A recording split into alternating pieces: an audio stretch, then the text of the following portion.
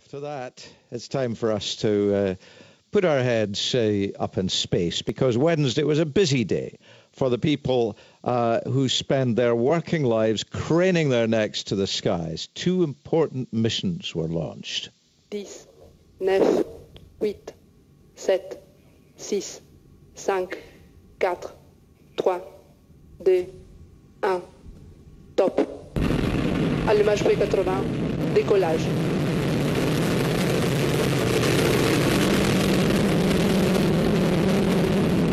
I don't think I've ever heard a French countdown before. Dop, there it was, the countdown, and then off they went.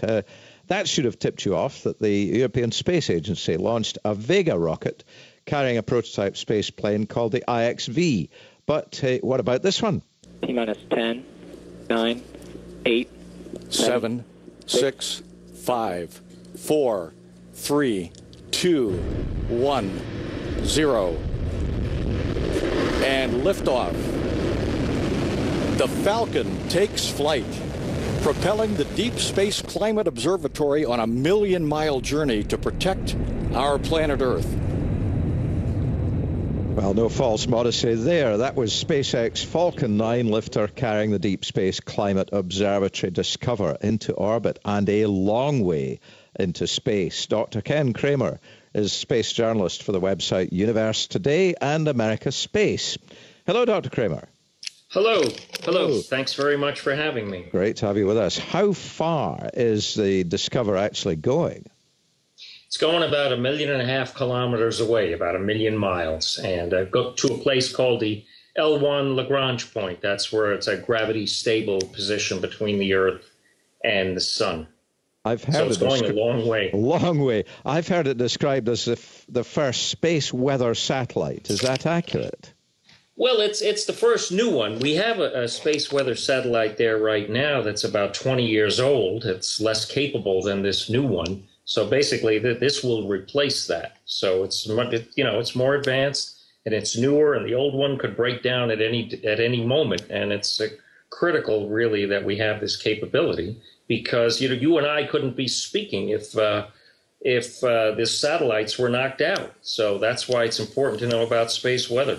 So, and by space weather, we're talking about sunspots, solar flares, that kind of thing.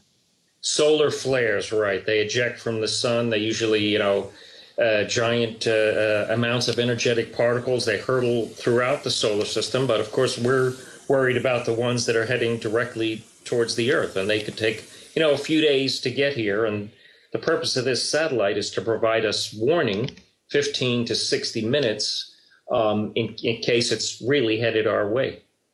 And of course, the European Space Agency are very pleased with the performance of their little space plane today. I mean, it's 5 meters long. It looks like a sort of space toboggan, really, doesn't it? Is this the prototype of a space shuttle? It is sort of the prototype of a future space shuttle. This was an experiment, and it did go flawlessly, as you mentioned. And so now Europe will carry on to the next stage. They have to decide exactly what they want to do. They have something in mind called Pride, and with this flawless performance today, that will hopefully give them the impetus to continue it. Yes. Well, we're glowing with pride. Thank you very much, Dr. Kremer, for your time. Sure. Thanks for having me. Bye-bye. Okay, Ken bye. Kremer, a space journalist for Universe Today and AmericaSpace. And I'm sure if you want to read more about it, you can see there.